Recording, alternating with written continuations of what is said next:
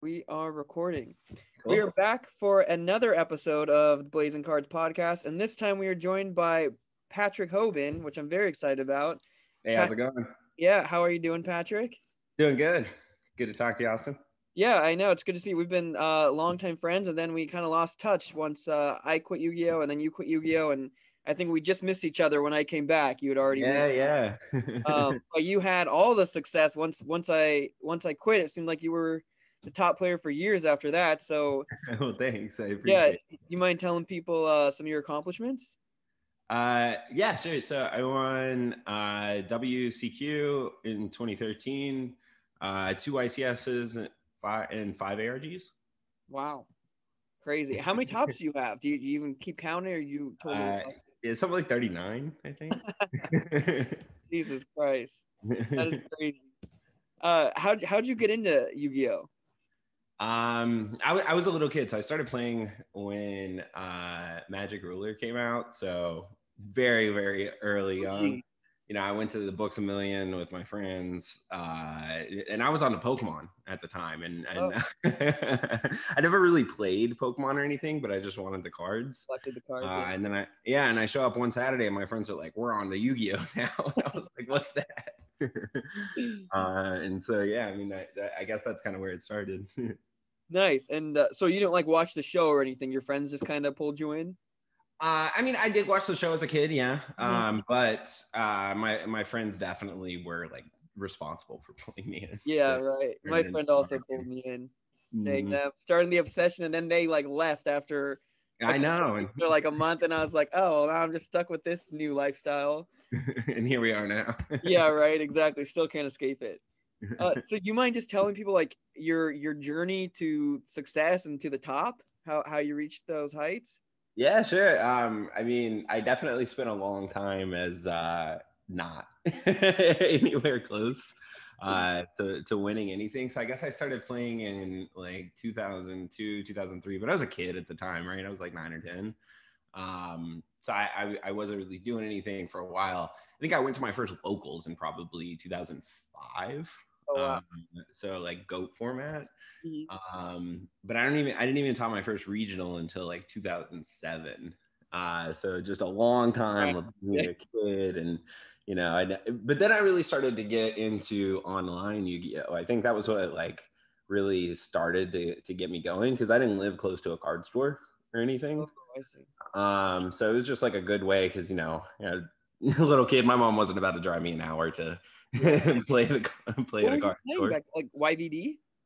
Yeah, YVD, no images, Oh, actually. For the first full year that I used YVD, no images. wow. That's crazy. I um, remember those days. yeah, and then I started getting into ETC for a while. It was like an old school forum. Okay. And Yeah. then on over to Duelist Grounds. Uh, and yeah, I think Duelist Grounds is probably what really made me want to start playing competitive. Gotcha. Nice. And so what was so from regional from your first regional top to winning YCSs and whatnot, how did you kind of make those leaps? Yeah, sure. I mean, it was a long time of just Yeah. losing. Yeah, because um, when I played until 2013, and you were obviously a great player, but you weren't like dominating to the point to where right after I left, it seemed like you were just topping and winning everything. Yeah, sure. So I think that I mean the main thing I started doing was like just building decks. I think that was like really the thing that uh I think every single win I've ever had was never like I came in playing whatever everyone else was playing. And I think that I really started to do it around like the 2013 area, but I also kind of don't think it was like super possible before too much earlier than that, right? Because like the cards were almost just not good enough, right? Like Oh, but up until like a certain point in the game, it was like, you summon one thing, and then if they stop it, you're setting your cards, you're passing it, there's summon one thing. yeah. But I guess there started to be a point where, you can consistently, like the cards were good enough that you could start doing like multiple things a turn. I think that's like really when it opened up from like a deck building perspective to Mm, make that kind of thing possible. gotcha. So you were just like building better decks than everybody basically, and then if they like countered your first move or something, you always could have like a follow up, basically. Yeah, sure. And I mean, just like, I always felt like the best decks were if I could play and do what I wanted to do, and you could play and do what you wanted to do, like my deck should win. Like that's what I felt like a best deck kind of was. Um, and really just like looking for different advantages. Like when I won nationals, I played Vanity's Emptiness in my Dragon Roller deck. And that wasn't really a played card at the time, but it was great because I played something like 11 mirror matches. I'm just like summon Drago Sacks, flip Vanities, and yeah, I mean things like that worked really well. Wow. Yeah, you were responsible because I remember that was a huge craze, and they jumped from like $1 to like $8 commons or something. So that was you. What decks did you pioneer, or what big tech cards did you pioneer as well? Yeah, sure. Dragon Rulers was my first win. I think the like most innovative things I did was most people were playing like one Sacred Sword. I think a couple people were like on to two at the time, but I was just like, this card's great. I'm gonna play three, and the Vanity's Emptiness in the main deck. I kind of feel responsible for ruining many formats because of that card specifically. But then after that. There was a Mermail deck that I thought was really good. It was like, I think every Mermail deck up until that point had been really focused on like, let me just put my hand on the table and try and kill you in one turn. Mhm. And I was doing more things like summoning Pike and discarding Gun to get back like Turge, to discard a Marksman to add back the Gun, and then like make Bahamut Sharks and like, things like that are much more like combo based, but still give you follow-ups and things like that. So kind of like trying to shift away from like just a kill you mindset. Wow. Burning Abyss was probably a big one. I think I was really the first person to put other Burning Abyss in the decks. So like, the Burning Abyss decks were kind of trap decks when they came out, where, people play tour guides and graphs and seers and like the good ones. But then like a pack later, they came out with less good ones, but they were still names. So like, Rubik, I think people played like one or two of those. And then Alex and what's the other one? Alec and Calcab. Yeah, that. Where I was just like, these cards, it's not that they have the best effects, but they are just additional names. And so I think it like shifted the Burning Abyss deck away from being like a trap deck to just like, let me summon a couple Dantes every turn and then, make it much more floaters and things like that. Shadal's, I think Shadal's was a cool one too, because I remember playing triple super poly, and that was like a really big advantage because everybody's just like, super poly discards as a cost, so you can't get the Shadal effects. It's not that good. And I was like, you guys are crazy. This is the best card in the game. So yeah, that. I think those are some of the decks that I had the most success with. There's a couple decks though that I felt like were really good and I never got a win with though, like Sylvans.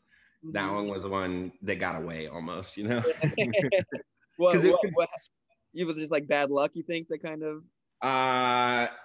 I don't know. So like I made it to top 16 of the WCQ that year. This is probably my saltiest loss ever, to be honest.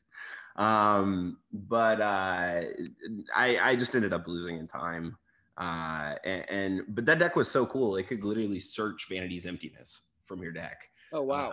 It was really cool. You could go and it could do it very consistently, but essentially it would summon double Aurea to make it so that you could look at the top 8 cards of your deck, and then do it twice so you could look at the top 16 cards. Right. And then with her the one that draws, you play triple emptiness. So like 16 cards. You just need one of a 3 of to be in there, and you get to draw it. And so you can kind of like pick which card you get to draw there. So I mean, it could essentially search emptiness. I thought that was a really cool interaction. Jeez. Okay. I guess I should have asked, were there any decks you didn't pioneer? Because it seems like you're on the forefront of like all these cards, all these decks. What do you think made you? Obviously, you're incredibly intelligent guy. You've gone on to like make your own company and everything. But what do you think made you have such an advantage and like find all these tech cards or create all these decks? What do you think like kind of separated you from the rest of the players? Yeah, sure. I mean, definitely had a really good friend group that I tested a lot with. Really though, like we just put in a lot of hours. Like we played a lot. I spent so many hours just in my room by myself, test handing hands, see the different interactions. Mm. Um, I also think we did a couple like unique things when it came to play testing too. Like so we almost entirely play tested with our hands face up on like so that both players were looking at both of the hands. And then Mhm. rather than trying to like make winning the goal in play testing, we were trying to just like discuss and then just choose to not be biased, like as if we didn't know what was there, even though we clearly did. Yeah. Um, but I mean, honestly, that just started from like misplays, and then like, wait, no, you're not supposed to do that. Let me see your hand, and then we just kind of realized that it was a better way to do it in general. You could learn a lot more from it. Yeah, that makes a lot of sense. That's really smart. So basically, you have like two players trying to make the optimal play, and then For two both of players them, really. one. Yeah, Yeah, and that's awesome. and really, like, I think we'd try and test, whatever decks we were playing against the meta, right? Like, we weren't trying to always test like my deck versus your deck kind of thing. Like, we would actively try and build like everything, and then we would try and build our own thing, and then it would be our own thing versus all these other All decks, and meta decks. that's Yeah, kind of how we test. nice. Wow, that's awesome. So were you looking at like OCG decks to get any inspiration or like their formats, or were you just kind of reading the cards yourself and being like, oh, I can see how these might fit Yeah, together? not as much OCG, just because they don't have like as many tournaments over there, at least not big tournaments, right? So I didn't really look at OCG as much. I definitely looked at the tips page on Wikipedia a lot. I honestly, that was one of the like big things is so like if you go in pretty much any cards tips page on the Wikipedia, it'll tell you all the different interactions with like obscure cards you would just forget about. And Wow. yeah, like so I think you would kind of start with like I'm trying to end with this kind of thing, right? Like I know this is an inherently good combination, like what's the best thing I can do to that, or how do I consistently like search a floodgate when I do this thing? And then you would think about, okay, well, if I'm trying to make Naturia Beast, then what are all the level 4s in the game, right? And what are all the level 1s in the game? And then you would just kind of like go through and try and figure out which ones had the best interactions together. Mm. And then kind of like back into, okay, now how do I make this happen consistently kind of thing? Yeah, yeah, okay. And I feel like you were responsible for the triple upstart phase or Yeah, craze. sure. Yeah. Uh, that was just to promote consistency, I assume. Yeah, I mean, basically the premise is that if I can have 37 cards in my deck and you have 40 in your deck, then I'll draw my better cards more often than you will. Yeah, sure, that makes sense.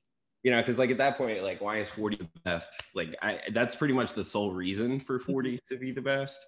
I think there's a handful of exceptions where like, if it's super, super searchable, then I guess at that point you would care more about just having more options in your deck because like if every card is searchable, then you don't need to draw it as much. But as Yeah. a rule, but like, yeah, just in general, like fewer cards in your deck, you're going to see your better cards more often. Hmm. Do you feel like that's something that could have been kind of implemented into decks before you had started it? Like, you think that could have been Yeah, sure. viable Uh, program before? I do. And I mean, like, if there was ever a point where we were playing over 40 cards consistently, like as a community, maybe not. Yeah. But like, if every format before that, we were largely playing 40 cards, some people play 41 or 42 or whatever, but by and large, everybody's playing 40 cards. That's still kind of the reason they were doing it, right? So I think it actually could have been implemented a lot earlier. Because Upstart came in, I don't know, like 2003 or something. Yeah, super. I think it's Magic Ruler. Yeah. Yeah. Yeah, so it's like been there since the beginning. Do you feel like there are any other cards that people just like missed or Oh, underrated? totally. Yeah, Yeah, right. 100%. Any that come to mind that really um, stick out?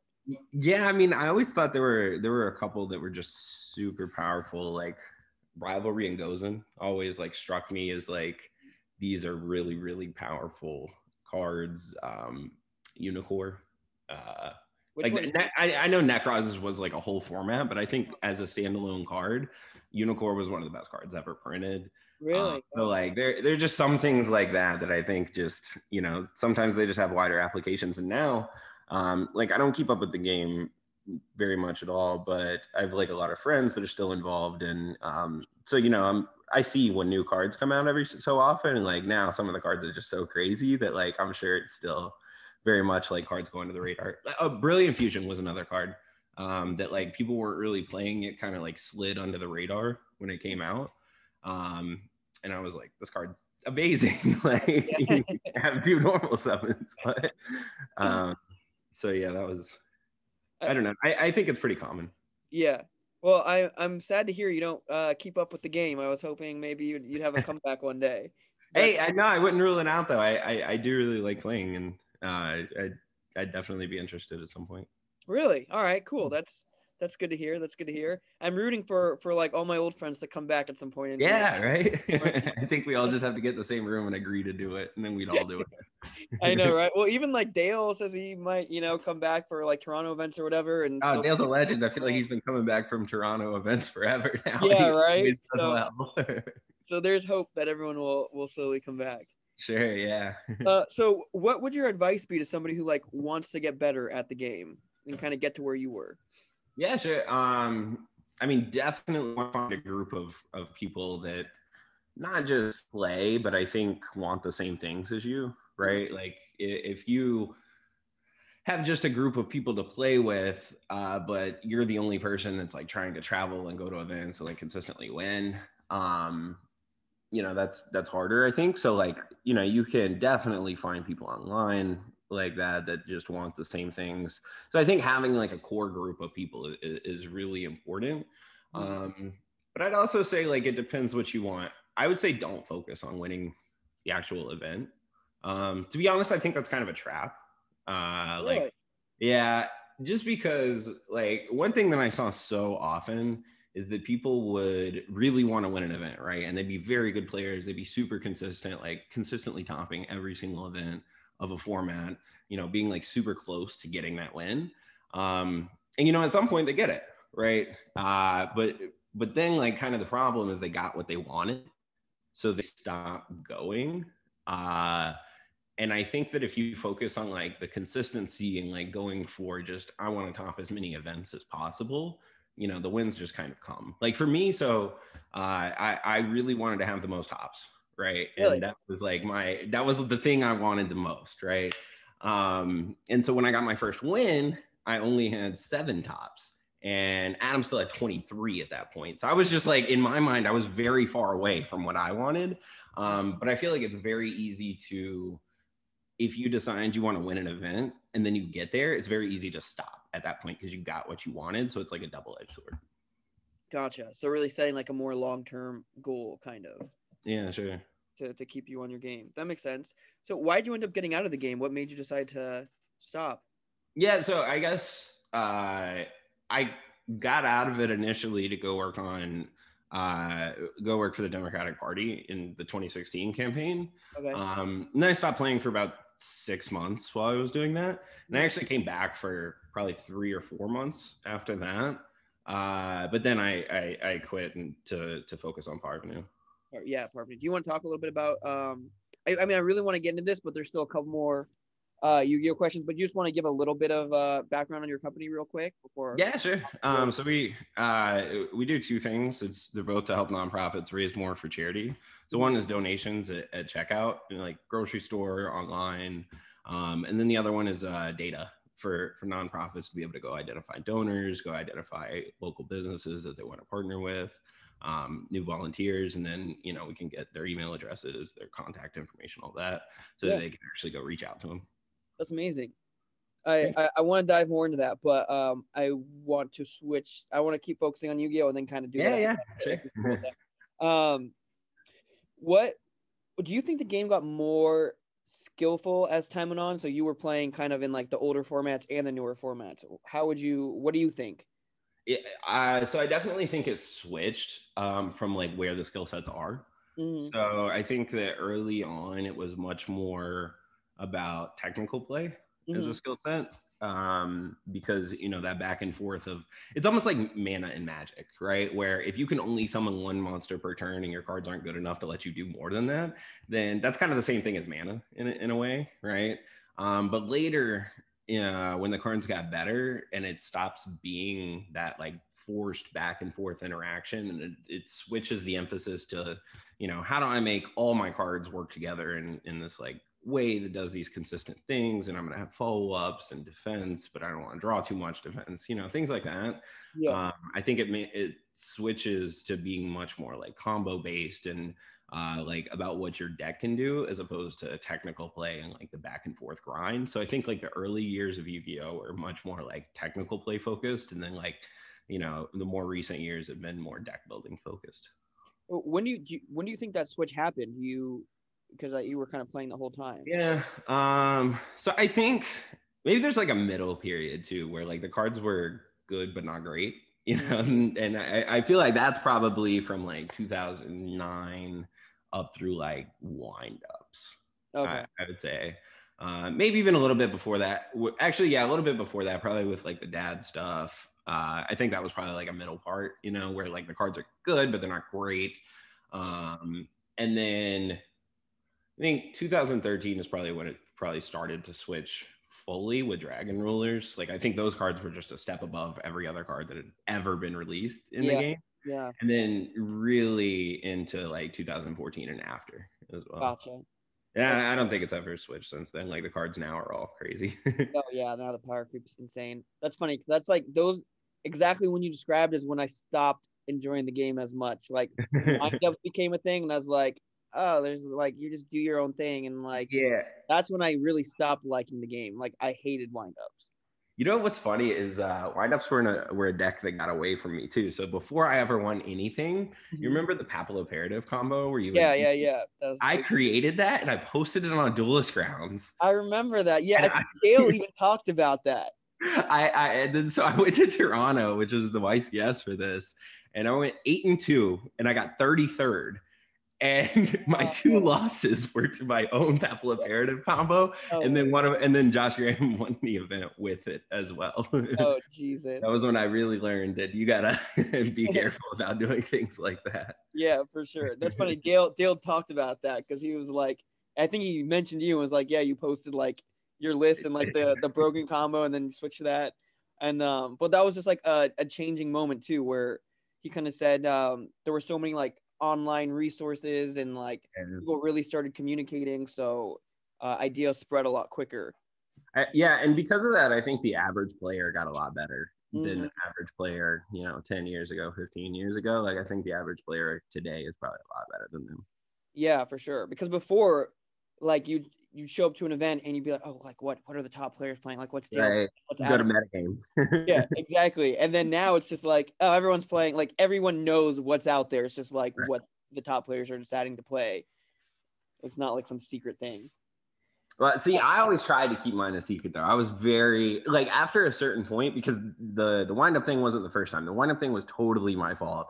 There was another time with, like, Hieratics, too, where I did it there.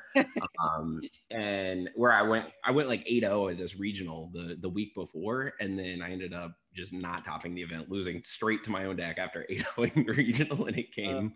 And then from that point on, that was like my second lesson, and I was like, all right, I really got to start being a little more secret about this if we want to win. Sure. Well, maybe you're the exception because you were the one building all these new decks still, so nobody else on the internet knew them.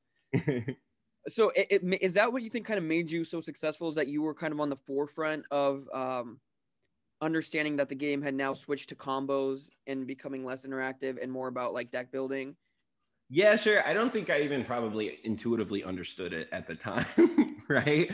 But I just, yeah, I mean, I do think that I started focusing on deck building like a lot earlier as like a real advantage. Everything from like the Dragoonity deck, I feel like that was definitely the real advantage to be had at a certain point, because it was a lot less like I cared about what my opponent was playing when I sat down. If I just knew my deck was going to consistently do these same things that it is very good at doing.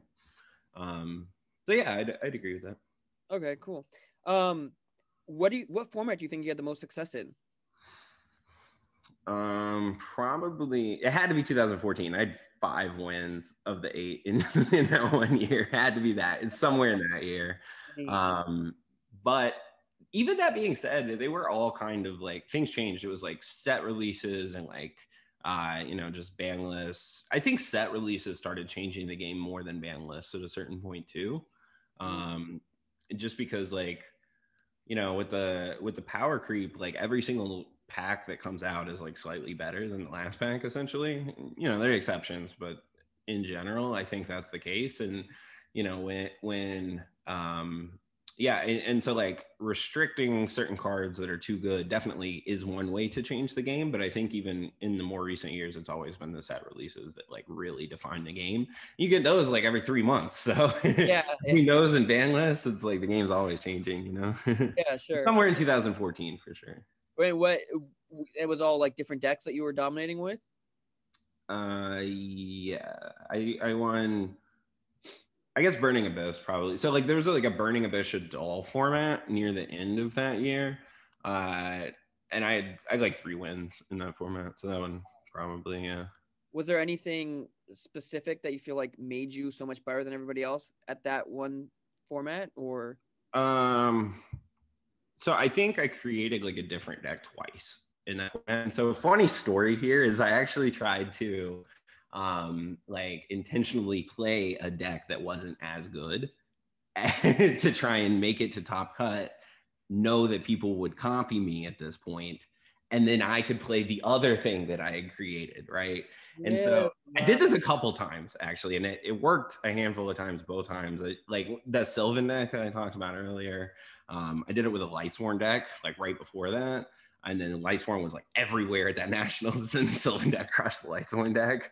And then I tried to do it again though, with Burning Abyss, right? Because that format was very much like a rock, paper, scissors kind of format where, Burning Abyss had a good matchup against Cliffort, and Cliffort had a good matchup against Shaddoll, and Shaddoll had a good matchup against Burning Abyss.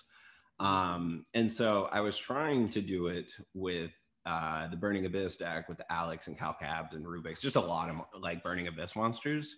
And so I started playing it. I made it to top cut and I ended up winning the event, right? And I was like, okay, well, I guess people will definitely copy me now.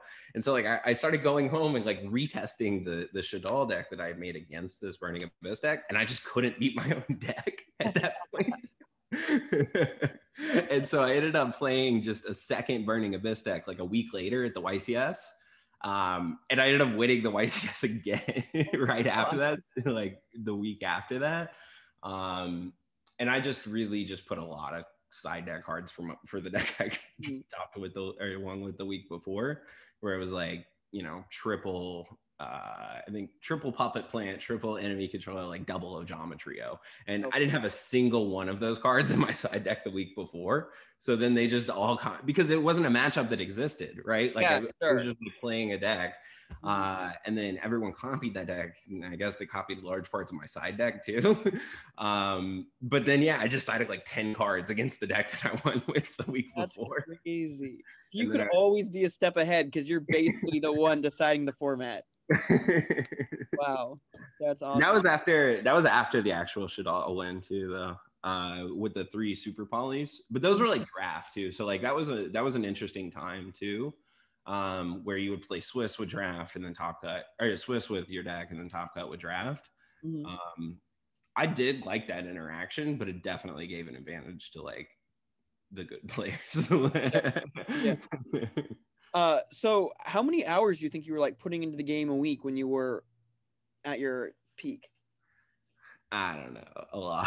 A lot.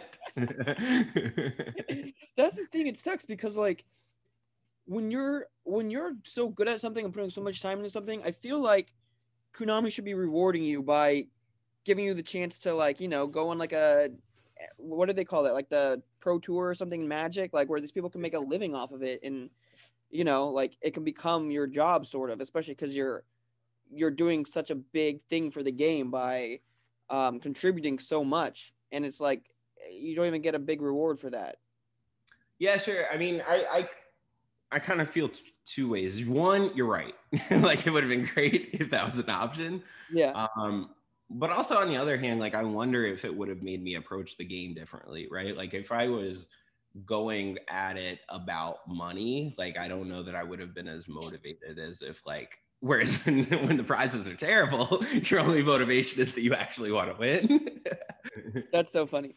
So, how do you feel about like prize support? Do you think they need to make it better, or you think people should be playing for the fun and for winning for themselves? Yeah, I mean, I don't know. Every other game has better prize support, so I kind of feel like they should make it better off of that. Though, like, I still do appreciate having just been playing because I wanted to win, as Yeah. opposed to like driven by something external. Mhm. But yeah, no, they should probably make it better. So that is that kind of what disappeared and made you decide to leave the game? Was that your drive just kind of went away to win? No, I just wanted to focus on Parvener really is Mhm. and I love Yu-Gi-Oh! Honestly. Really? Like I said, I would come back to it and I love everything about it. I just wanted to focus on Parvener. Gotcha. All right, so tell me about Parvenu. Where are you at now? You said you just launched your like the second product with the data. Yeah, like 6-7 months ago we launched it. And so like that was largely a response to coronavirus because it's crazy. But no, it's going really well. We've been really focused on automation as like Okay. a way to grow. So some of the things we're doing are like really kind of creepy. You can do things like message different people and then like show them landing pages with their face and their logo on it, and like Ooh. when the next person clicks on it, they're going to see their face and their logo. And you can do like really really cool things with that, but it really just makes it like, you know, when you're working with a small team, it makes it so that you can focus your time on the people that are, you know, actually interested, instead of like spending all day trying to get more and more people interested. You can kind of focus on the people that are Hmm. and building more automations. This might seem like a weird stretch, but do you feel like there's anything so like you're creating these decks that are like cutting edge, and now it seems like you're creating a product that's like cutting edge that nobody else is really thinking of. Is there is there something about maybe like your creativity or your drive? I Go do ahead. see a lot of similarities between like building a company and building a deck, just because at the end of the day, you're looking for good interactions, right? Like at the end, that's all you're really looking for is like, man, if I need to talk to, you know, all these relevant people and have them care what I say and follow up with them, like, okay, well, I can talk to them over like email, I could hit them up on social media, I could call them, I could text them, but there's only like a handful of different things, right? So then Mhm. it starts to become around like, okay, now where do I get large amounts of these people that would actually be interested, and how do I like send the most to them, how do I automate those follow-ups? And so like I do kind of feel like it's similar, just because you're looking for just interactions that are generally powerful. Yeah, yeah, right. And that, and I feel like, I mean, I guess from my experience, it's like a lot of problem solving. So like you're faced with Absolutely, like, for sure. yeah, like you're faced with like an issue where like you could be like, oh, that's like Sylvan's or something, and then it's like, okay, now I have to Yeah, find the counter to it, or like find the way to push past that. absolutely. Yeah, I completely agree. Yeah, or maybe I'm just completely nerding out and just being No, I like, oh, agree. this I does totally. And it. you know, A/B testing is a huge thing. Like at the end of the day, you don't know what's going to work, right? So you just go put multiple of them out there, show it to a couple thousand people, and then they'll tell you pretty quickly if they like it or not. Yeah, And I feel like that's what playtesting was in Yu-Gi-Oh. So you know, what's the difference, right? love that, love that. So what made you decide to start this company, and what gave you the idea? Yeah, so I used to do fundraising for the Nature Conservancy and Save the Children after I moved up to DC, and then I think it really started there. I was just like looking for, you know, a way to do my own thing and help a lot of people. And I always felt like tech was like the, you know, it's like the dragon ruler equivalent of business. I mean, it's super scalable. Like I feel like you can have like a ton of impact, right? Whereas like, so I majored in political science, and like I worked on the campaign in 2016. So like I thought I wanted to do, you know, things that are related to politics. And I worked on the campaign, and it was, you know, a totally amazing experience. Mhm. But you know, by the same token, I just feel like I could have a bigger impact by just, you know, figuring it out Yeah, essentially. sure. So what can people do in like, and what people can do in the, or what can people do in the Yu-Gi-Oh community to like support you and to kind of get involved with what you're doing, or is Oh, there? they already did. Really, I mean, I'm really appreciative of everybody who got involved. And we did an equity crowdfunding campaign about a year and a half ago to seed fund Parvenu and to build out the initial technology. And yeah, no, we wouldn't have been able to get to where we are today without that. So I'm really appreciative of everybody in the Yu-Gi-Oh community. Yeah, that's amazing. That's amazing. It's great when you create like that community of friends and they're just kind of there to support you through whatever you decide to go through in the next couple steps too of life. Yeah, absolutely. What are you focusing on with your company now? Like what are the next steps of growth and Yeah.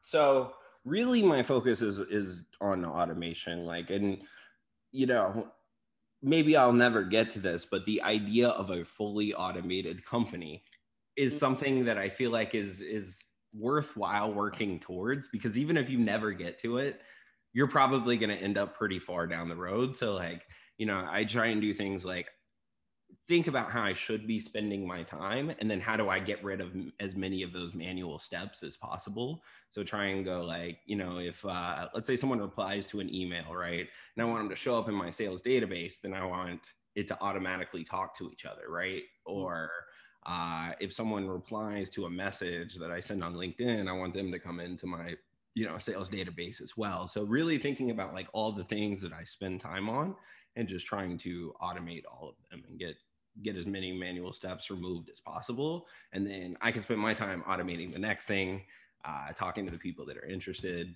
yeah. Things like that. So Really, automation is like our key strategy at this point. gotcha. Yeah, that makes sense. It seems like kind of where the future's headed. So are Yeah. you the one doing all the coding and everything, or do you have people? So we have I'm not doing any of the actual coding for like the product itself. There are a handful of really, really cool tools out there that make it so that you don't have to code for like a lot of the automation that I'm talking about around like talking to people and like finding new customers and things like that. So Yahir and Shrey are the ones who like code all the stuff for the actual product itself, but I'm the one setting up the automations around like, when you're an early stage company, like when you run an early stage startup, it's basically your job to do sales, right? Like sales and tech are like the two things that really matter. And so like they do the code, I do the sales, and then like I spend a lot of my time on the sales side, as well as like setting up additional automations to increase our sales, basically. Yeah, yeah. God, I can only imagine. Like, do you just work nonstop? Because I feel like I work nonstop doing a Yu-Gi-Oh card company, and like I feel like doing something way more advanced than that. So, like, are you just going nonstop, basically? Yeah. I mean, I try to. Yeah. I'm down to like one all-nighter a week, so. Jesus, that's crazy. Yeah, I think I was at 70 hours or something this week starting today. I can only imagine what you're going through and where you're at. That's awesome. So where can people find what you're doing and stay up to date with that kind of stuff? Just on your website? Yeah, sure. We have a website. It's parvenunext.com. I'm on Facebook. Hit me up. We also, we have we have Facebook, LinkedIn pages. We post updates there. So yeah, I mean, any of those. Sweet. Yeah, I'll put a link to your website in the description. We have an email newsletter too. So like if you sign up through the website, it'll just like keep you updated automatically as well. Sweet. That's awesome. Yeah, I'll have to sign up for that because I want to stay up to date with what you're doing. Yeah, sounds good. So to end with some like fun questions, do you have any favorite Yu-Gi-Oh moments that stand out for you? Favorite Yu-Gi-Oh moments? Probably too many of them. Yeah, well, when you win so many times, it's hard to. No, I definitely all the traveling. I think that is like one of the things that really made not just me but everybody like really, really enjoy the game. Yeah. Is every 3 or 4 weeks being able to go and consistently see your friends who just like live on the opposite side of the country, or in some cases not even in the country, but you still see them every couple weeks. So it I feel like it gives you the mindset that like the world is your playground almost. And it's crazy. Yeah, I really enjoy that. Yeah, for sure. What do you have any favorite stories or like any favorite events that stand out? Man, favorite events. So I feel like your first win is always the biggest. Mhm. I'll never forget when I'm playing. So I'm playing in the finals, and like I am playing against Spellbooks. Both of my, I think it was maybe it was just one. I think I lost to one Spellbook, one Evil Swarm in Swiss, right? But I'm over here like, oh god, Spellbooks, like that's not the matchup I want. They could just lock you out. We got to play the finals for it. But I will never forget when I overlay for Big Eye and I just set a card and everybody knew it was Eradicator. And before the game was over, like as soon as I made the Big Eye, like everyone just went crazy. And it was just like, it really like sunk in at that moment that I was going to win nationals. That's awesome. Yeah. Wait, what year did you win? 2013. 2013. Okay. Yeah. Nats Boy 06. I know, right? I think you were there for my favorite event. I mean, there's so many fun events. Yeah, but, there's so many fun events. So many, but I think like one of the ones that stand out to me, and I think it might be my favorite, is Vegas. I don't know if Vegas YCS. Yeah, I know, right? Every Vegas fun, but like me, you, Paul Cooper, Paul Clark, Jonathan Weigel, our friend Freddie. Yep. And, we'd obviously partaken in a couple alcoholic beverages, and we were just like roaming around Vegas. Yep. We ended up in like a food court. I feel like Weigel took You disappeared for like an hour. I remember this. Oh really? I don't remember. It was so fun. And then I think like Weigel took your phone or something, and like I feel like you or somebody got slammed into a door trying to get their phone back, or like you chased him down the hallway trying to get your phone. It was so fun. Yeah. Those are like the memories that just like made it all worth it, and like that you kind of cherish forever. Absolutely. Yeah. Yeah, that was so fun. I miss those days. You plan to play again? Like when? I don't know. I don't know how to play right now. I do want to learn how to play, at least just so I know, for the market, and just like for being able to like add value through like our YouTube and everything. So maybe, and like if I don't get booths at events, because we're like, I don't know if we're OTS or we're at the like edge of being OTS, or we're waiting for like papers to come back or something. Right. But I would like to get booths at events. But if I'm not like vending at events, then yeah, I think I would want to play just to get that like experience and have that fun and want excuses to travel and everything. So yeah. I think that's the biggest thing is like when you don't have something like Yu-Gi-Oh to give you that reason to go somewhere every 3 or 4 weeks, you don't do it, right? It becomes much less frequent. And yes. Yeah, I miss the reason to go somewhere, Absolutely. Yeah. Like I was talking to my friend George, and he was like, they had just gotten back from like Ecuador or something. I'm like, okay. All right. Now that like everyone's going all over the world, like I need to get back in this because I haven't done anything. I was doing acting here, and I was like afraid to leave on any trip because I'm like, I might miss an audition or something. And it's like, screw this. Like, I need to get back to living my life, having fun, having experiences. In Europe, they have a crazy side of it where if you just, it was just standings after Swiss, so it was like no playoff, but whoever got first, they played for your flight and hotel to the next European event. And so I'm over there, right? I was 5-0 in this event. It was a 6-round event. And we get deck checked, and they were gone for so long. And when they're gone, you're just like, oh well, what's that? Something's going on. Come back, they disqualified my opponent out of the finals, and then flew me back to Italy the next YCS. And I was like, why don't we have this side of it in America? For real? Yeah. Oh my god! Even just for flights in the U.S., like that would be awesome. Yeah, I totally expected they thought someone from Europe would win that event. Yeah, I'm sure they're like, oh shit, this is more expensive. Do you have any favorite cards of all time? Oh, Time Wizard. I pulled it my first pack ever. Really? Yeah. Did you keep it?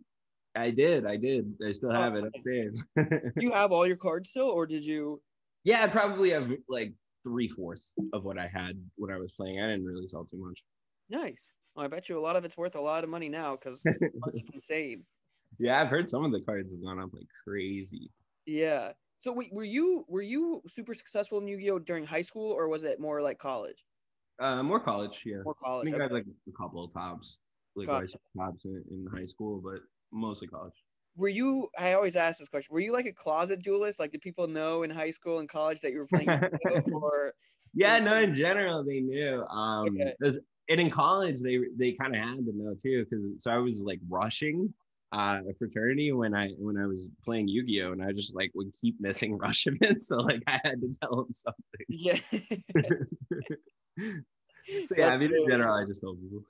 Gotcha. How do you feel like Yugi fame affected you? Like, do you feel like it uh, affected you at all? Because it's weird when like people know who you are and like ask for autographs and pictures. Like, I mean, I was really young, so I think it like maybe had a little bit more of an influence on me. But yeah, was that weird for you? Like, how's it feel? And Yeah, I mean it's definitely weird, especially when you get asked for them at not Yu-Gi-Oh events. That's always the weirdest, I think. wait, what? Um, What happened?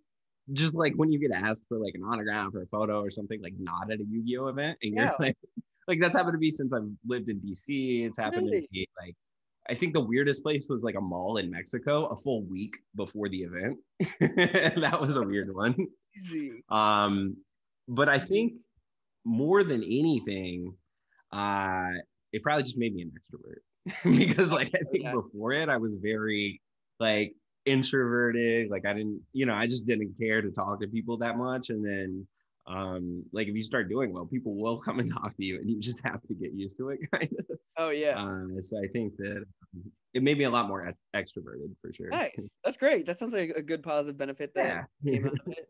Did you feel like an increased confidence, like outside of Yu-Gi-Oh too? Oh, totally. Yeah. I mean, like when you're a kid and you're like, man, I really want to like do this, and like, I want to be amazing at this, and then you do it. Yeah. At the end, you're just like, all right, I can do whatever I want now. Yeah, that's very true. That's very true. That's Yeah, awesome. I do feel like it was helpful for confidence.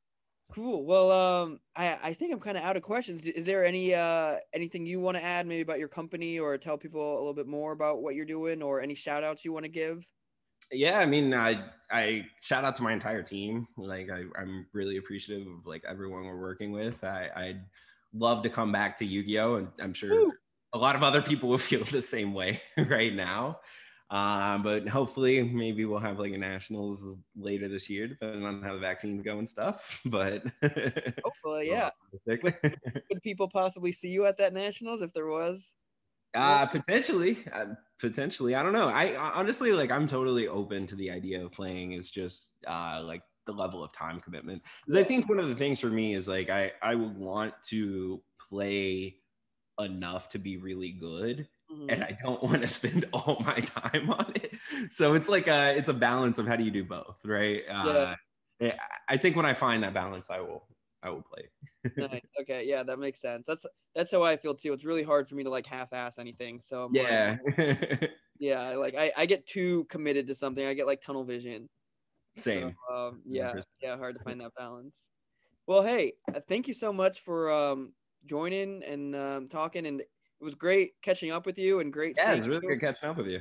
Yeah, I want to do DC trips because I have friends out in like Philly and Yeah, everything. please. So if I'm ever out there, I want to hit you up and grab dinner and hang out. Absolutely. You stay with me if you want. Come through for sure. Just let me know.